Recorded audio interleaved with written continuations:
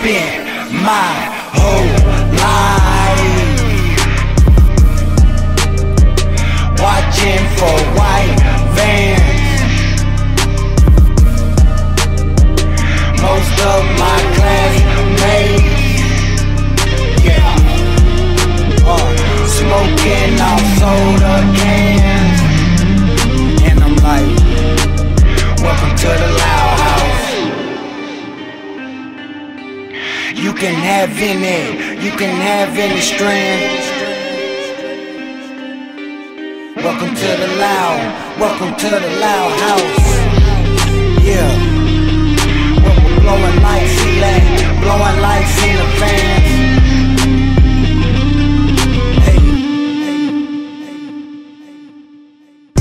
Big smoke, we don't fuck with no pre-rolls. Gotta know what I'm about to blow, gotta know where that shit grows. There's too many toxins, my homies died out in Roxy's. They get so fucking addictive, they pop like antibiotics. Before I get a prescription of the strongest narcotics, I'll roll a blunt of that pressure and take off like a rocket. Whenever they hit them lights, it wasn't no way I was stopping. I went gold at the Chevron and Kim was gold in the project.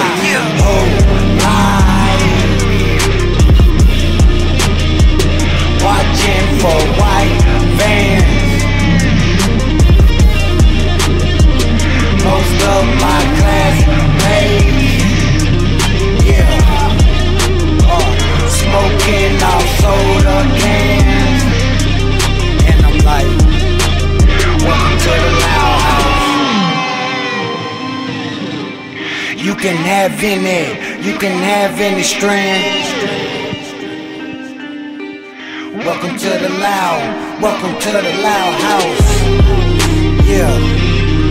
We're blowing lights, ceiling fans.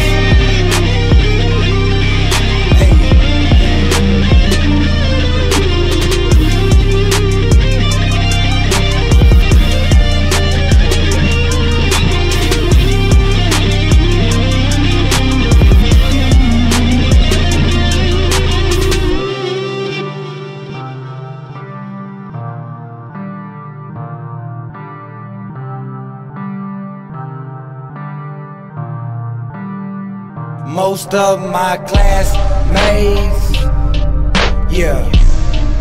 are smoking off soda cans. And I'm like, welcome to the loud house. Welcome to the loud house. Welcome to the loud house. My name is Joseph Amos. I'm currently living in Dallas, Texas. The reason I'm on here today is I want people to know how close to home white vans really hit with me.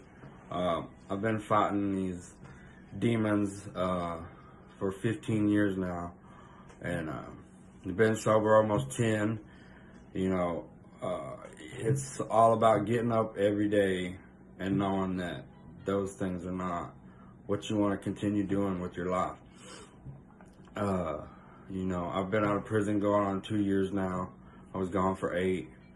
So, you know, biggest thing that I can say is family. You know, the people that were there from the start, the people that will be there to the finish, the people that will always be there for you when you know, at your worst point in your life, you know. My nieces and my nephew, they really play a big part in me wanting to stay and push through all this pain and struggle and all this, you know. My mom, my dad, you know, my sister, my brother-in-law, they're all, but it starts with you. It starts with, you know, in your heart and how you want to live and where you want to be at in your life and your end game. So, you know, I just want to, you know, say that we're all worth it. All the addicts, you know, and anything you are addicted to, whether it be, you know, caffeine, whether it be drugs. You know, I was a heavy meth user for a long time. So, you know, I just want everybody to know that to just push through the pain and keep fighting the good fight. Somebody's noticing.